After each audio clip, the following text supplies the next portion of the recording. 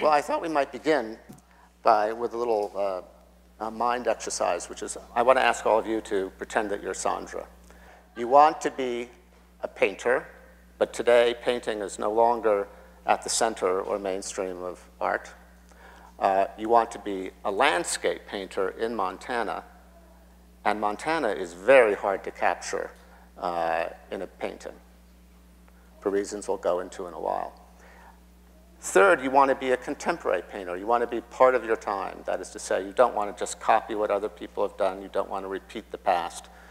You don't want to become an illustrator, in effect, copying earlier achievement. How can you be, then, a painter of the contemporary Montana landscape? Not an easy task. Sandra and I have spoken about it at length very many times in the last years. And she recently sent me, really as part of our ongoing discussion, an essay that had been written by Guy Davenport that I hadn't read, that I thought bore on that last bit I said about contemporaneity, how to be a contemporary painter. And the title of this essay was the symbol, the archaic as symbol, or the symbol of the archaic, I guess. And it's really about pre-art art, before there was any sense that what people were doing was making art, the really old stuff, 100,000 years old, 200,000 years old. And this was a way that Sandra, I could tell, was feeling that her work was meeting this contemporary test. So Sandra, why don't you tell me a little bit why this essay had this, why it interested you? I won't say it had an impact, because you've been thinking this way already, but why did it interest you? I responded to it because it was about recovery of primal energies. And landscape to me is about primal energies, being in landscape, not necessarily landscape painting as we know it, but my experience of the landscape growing up as a girl in the hills and valleys of Northern California. And also Davenport says that modernism was really founded on the recovery of these primal energies by the poets, modernist poets, and their interest in recovering these primal energies, these beginnings of civilization. And Picasso, Braque, Brancusi, Matisse, they all were looking at, in Picasso's instance, Iberian archaic sculpture, which was native to his land, BC, and African sculpture too. These were expressions of a time before industrialization, which they were in reaction to. Well, yes, actually art has often progressed or moved forward, if you can use that phrase, move forward, by looking back. It's often a recovery of past things that give people a new idea about how to move into the future. I think that Guy Davenport overstates the importance of the archaic for modernists, but there's no doubt that it was enormously important, particularly for somebody like Brancusi. If you know Cycladic sculpture, you can see that Brancusi comes very much out of that. I think that it stays contemporary, using these archaic notions, in part because our own civilization is desperately losing a sense of touch with not only the landscape, but with many things. It's a contemporary problem. I mean, you've probably all had the experience, if you have children, of sometime when you're visiting some place that's a little basic, and they see, for the first time, they see that the chicken has legs. Well, they must know that. They should know that. The fact that they don't know that has meant that they're losing something. So Sandra's work is, I think, very much in line with this feeling of recovery, and that's such an important really job or role that we have living right now today. Yes, and I did choose to move to Montana because I was already exploring landscape, but I was very much part of my heritage, local heritage, was the Bay Area figurative tradition of painting. And I was sort of working around that, but it wasn't getting at something. And I was discovering and realizing that my subject was landscape. And so I had an opportunity with my husband to move to Montana where there's lots. And the ratio between people to land is reversed, which I liked. Provided hunting opportunities, which I was a beginner at the time. It also, as I lived here and was in conversation with conservationists, you begin to see that there are remnants all around the state of prairie grasslands, of wild patches of ground that haven't met the plow. There aren't that many. As I hunted over the years and would find these marvelous coulees where a plow can't get, you really sense this is a very old place. And there's lots going on in those coulees and draws, and I just am quite thrilled and feel quite privileged to be in these places and have access to them. I find them kind of primal places. And so that's my evolving sense for landscape. And it is... Landscape is really, it's sort of the wrong word for you altogether, because landscape sounds like the land has had a haircut or something, right? It's been scaped or sculpted. And indeed it has. I mean, very often, a lot of very great landscape painters, Constable, for example, create a sense of the harmony between a farmer and the land, a harmonious relationship between people and the environment. But that's not really what Sandra is doing. She's interested in a harmonious relationship, but she's going back before that to, as she says, more primal material. And so the word landscape almost doesn't apply, does it? You're more, it's a terrible word, you're more just a land artist or a person who works with land or who responds to the land. Because you're not really shaping it, are you? I mean, do you have a feeling that you're sculpting it in some way? No. And in fact, I rebelled against the term landscape. And I even said this once to Patterson Sims. Well, he totally dismissed it because I just thought landscape didn't apply to how things were moving forward. I'm again, my heritage is studying the European American art tradition, painting tradition. The tradition of landscape, like Constable, is framed within a rectangle, does stop. You are removed. I see the painter really as kind of a spectator and is painting something that's at a distance. And while certainly I've had that experience myself, it's been my motivation to move in closer, very close as I can get, as close as putting my hand inside a bird. So that is a very different experience than well, think of what our society does with the idea of the picture window. How we love to have a house with a picture window. And picture windows are very nice, I'm not knocking them. But you have a rectangle in your house, is stable, and it may become Monet and changing all the time out there in the rectangle, but it's the same rectangle, and you are on one side, and you are looking through the glass at something else. That's kind of what a landscape painting is. What Sandra does is move into the landscape. In other words, you go through the window and into the stuff itself. That's, I think, why hunting is so important. It's a focused way to be in the landscape. Not, again, wandering around like a tourist and saying, oh, isn't that pretty? Isn't that a nice view? And let's take a picture of this. That's very different from walking with purpose in one of these environments. Mm-hmm. And your painting, I mean, it seems to me that your painting has that episodic quality of being in an environment. I mean, is there any sense of time in your paintings? Do you think of that?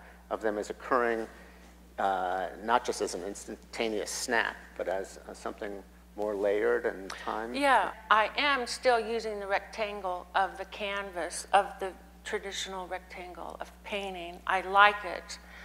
I don't feel a need to do shape paintings. I don't feel a need to do installation. I like that illusionistic space. I think it's very much a part of our interior experience. The layered experience, because the marks I make are really, I see them as stimulated by not only the moment when I hear a bird sound and I make a mark, which it defines a space and it might be behind me, but it also is stored muscle memory, it's stored emotional memory, really, which goes back a lifetime. So in that sense, it's layered. And then, of course, I would like the way I paint to give a sense of that.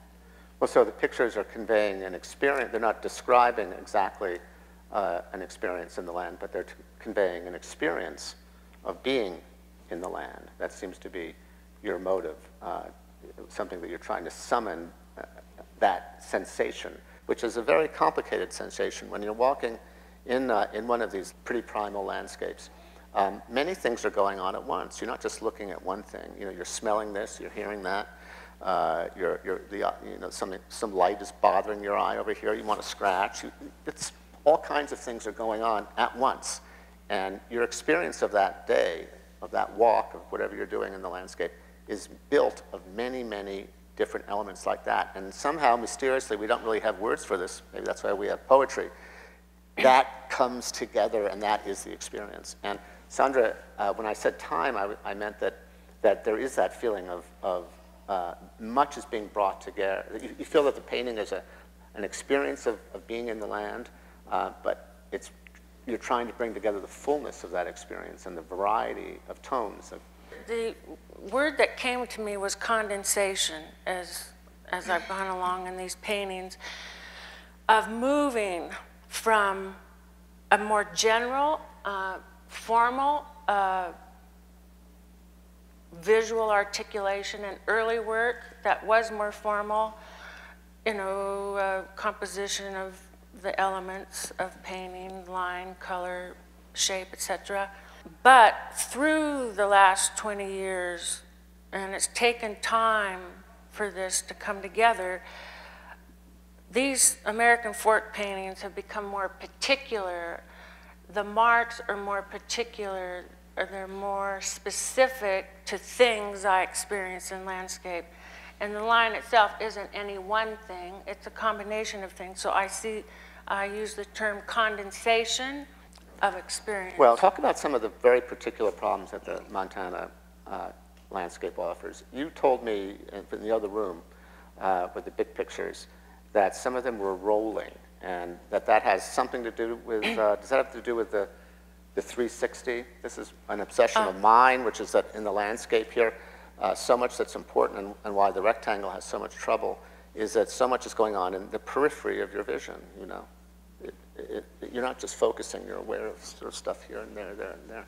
That's the big sky, right? And how do you deal with that? Is that an issue for you, the sense of focus, really? It's sort of wide. The earlier American forks were structured along horizontal and vertical, sort of the inherited grid that we contemporary painters grew up with. I liked what happened in those paintings. They got at something, and then I thought, take a big risk, get off that grid. Then I found, quite naturally, sort of the organizing principle was this rotation. And two of the paintings over there were begun at U-Cross in Wyoming, and I was very much aware of the waxing of the moon. So there's that movement, but then that's also about this 360 horizon line, which I would say it's really my experience in the field has made me very aware of. The 360 horizon, not the two-dimensional traditional landscape painting. That is a very different awareness of landscape, and I find it very exciting. Then sort of within that radial composition, and radial compositions you find all over the landscape. You find it out there in plant structure, in marine life, etc. And I was surrounded by fossils at your cross. I'm surrounded by fossils up on the east front. That brings in another dimension of time and a scope in landscape, which I hope somehow finds its way into my work. Well, I think it does, and it's quite mysterious how you get that feeling of scale and 360 and what is actually a two-dimensional canvas. I think some of it has to do with the erasures and with this sort of way you place the marks within the white. You begin to develop a feeling of scale or an implication of scale, even if the scale is not literally there in the painting. That is a sort of surrounding kind of feeling. It gives you an unusual sense of where you are in relation to the objects that are in the picture, the visual life of the picture. It's not only the 360 which sort of keeps you on a horizontal, but it's also this way and down below. When you're out there, you can reach and touch, and the birds fall out of the sky. They fall, and you can reach down and pull up some grass. And so it's really a surrounding, a sort of being inside space. And also the node, these sort of concentrations that are in my painting, I see them as concentrated energy. They can be kind of a gravitational concentration. I think that's a different sense of space. If you're trying to convey the experience of being in the Montana sort of landscape, especially the high plains experience, you have to somehow convey both very small things and really almost limitless things, kind of at the same time, because that's what it's like, isn't it? I mean, you're seeing the grass right there or a bird right there, but then you're also seeing, way out there. These are occurring at the same time, and that's what the experience is. And I think your paintings, Sandra, work with that kind of close focus and much more general and distant focus at the same time, or try to bring those two things together in a way that is true to the actual experience. Well, yes, I hope so. I mean, it wasn't my intention. It just, I think, has been an evolving process. I mean, I didn't know where I was going with it, but you just go with it. Yeah, now tell us about feathers. What's your thing about feathers? Yeah, my fetish with Yes. feathers. That was just accidental. I went to the museum, Metropolitan Museum in New York, had been living in Montana, had been hunting in Montana for some years. I walked into the pre-Columbian room and saw the featherworks of the Wari that are in the Michael Rockefeller collection. These are from Peru, from 600 AD. They're beautiful, beautiful plumage of tropical bird feathers composed in these wonderful designs. And so as I was looking at them, they felt familiar. Now, why would they feel familiar? And then I felt, well, these birds are from a particular landscape in the Amazon and evolved in that landscape. And then I realized, well, I have bird feathers that I bring home, and why not use those? But there's visual qualities to a feather that are fascinating, right? I mean, the geometry. The geometry, the structure. The coloring. The color, they are really quite a work of engineering. And they're a mark. I zeroed in on them as just an abstract mark. And that's how I use them in my work, as I sort of have this conversation going with them as a mark. And you quite literally use your thumb. I mean, in some of the smaller pictures, she's cut the feathers so that they could almost be a brush stroke or a finger painting thumb stroke. And they bring this extraordinarily tangible sense of the landscape into the painting. You pull them up and you pin them in such a way that they develop very, very different kinds of looks and forms. And it's almost a sort of surreal play with the feather. I mean, you see all these different, or I do. The feather, too, we think of them as very delicate, but they're really very strong. And that's another quality I would like to get in my work, especially the paintings, of very delicate washes, sheer, evanescent, but then also these sort of condensed, tough little nodes where, you know, new life can spring out, or who knows what springs out of those nodes. I don't like the word nodes very much. Well, like in the, in a branch. Well, okay, I like that. Those All right, nodes. those nodes. I Yes. sort of think of a doctor's appointment. Yeah.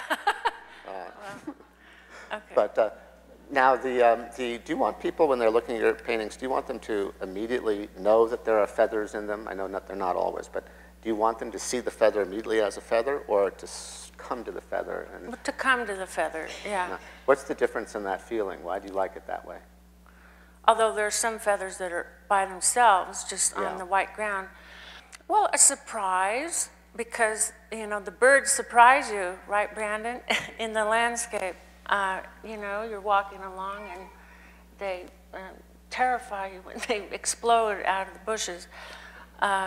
No, they're just, because that's, well, I haven't really thought about it. It's bird behavior, it's animal behavior, it's our behavior. When we want to remain hidden, we want to remain integrated. Some of us do. But feathers are such a, talk about primal, they're one of the truly Yes. primal things that we have, and they're very ancient too. Mm-hmm. So even reptilian, right? Didn't birds evolve from Dinosaurs. Yeah, so Yeah. yeah, they're a fantastic element. Now they give a very different And they feeling. taste good. And they taste good, yeah. Yeah, You're really a savage, aren't you? yeah, I mean, am. I love that when you said putting your hand inside a bird. Yes. Well, that's primal. Tell me about the pelts and the deer skin. That's such a different material from the feather. Well, I wanted to paint with oil, and I did a few paintings that were working with integrating oil paint and the feather worked. I liked the collage element, so I moved to using deerskin hide, cured hide. And of course that evokes the Native American tradition and their conversation with the landscape, with the land, with the place they lived. I liked the, as I say, the aggressive quality of the leather dangler coming out. Dangler sounds like antler. Why don't we look at the picture and have her Oh, yeah. right here.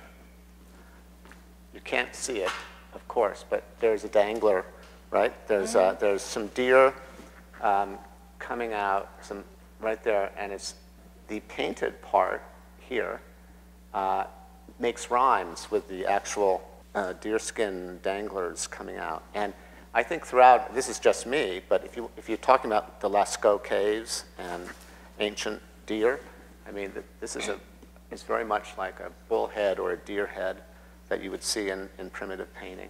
And you'll see that this is a painted element, and then this is painted too, but there's also these antlers coming out, and there's a reflection between the reality, the actual deer stuff, and painted reality, illusion, and real. So for me, when I look at her paintings, I see there are all these different little experiences you can have that come together in a variety of ways. This is probably not at all what you intend, right?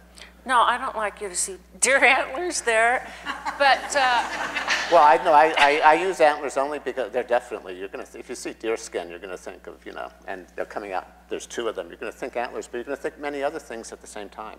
That's the point. I mean, it's not trapping you into a literal representation of a deer, but it's just, it is, I think, inevitably going to make you think about animal forms and plant forms and insect forms. yes, and planetary forms. Sandra, you said that some of these are actually depictions sort of sound or evoke sound. Could you show us one? What's a sound look like? It would look more like this. These quick little sharp notes going through space. Mark did ask me about, do I use any kind of vertical or horizontals, and I always somewhere establish a vertical. I asked if she begins with at least an implicit grid. Earlier on, as a sort of as a safety net, right? You would use a grid, which is a modernist device, well known, course, among painters. But the grid has become much more evanescent. Yeah, and actually, but it's still sort of. And this is something I've written about. This going from here to here to here, up here, that is a deer trail. That is a game, it's a game trail. Okay. Okay?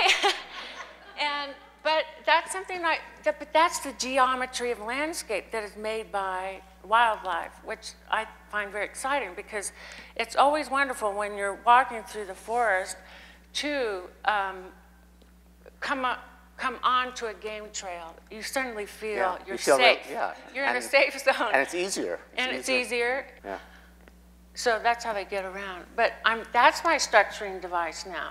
Is deer rather trails? than the grid. Animal trails. That is an organization of space that when one walks it, there's something very comforting about it. And it does bring you back to that kind of archaic life or space.